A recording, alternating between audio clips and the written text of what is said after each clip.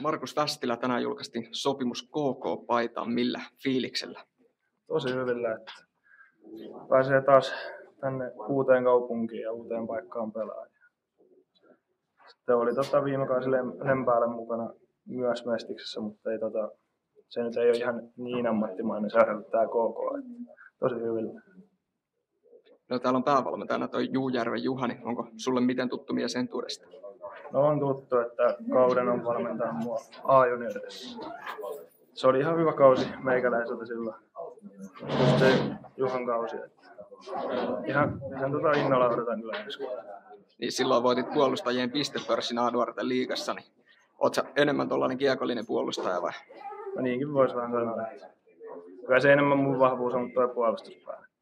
Sitä yritetään koko ajan parantaa kuitenkin.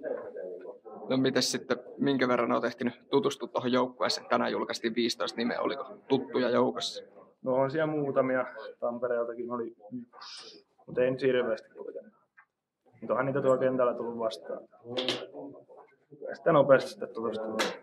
Mitäs sä oot kuitenkin vielä aika nuori pelaaja, niin sanoit, että tuut innoissasi uuteen kaupunkiin. Millaisia odotuksia sulla on Kouvolaa kohtaan?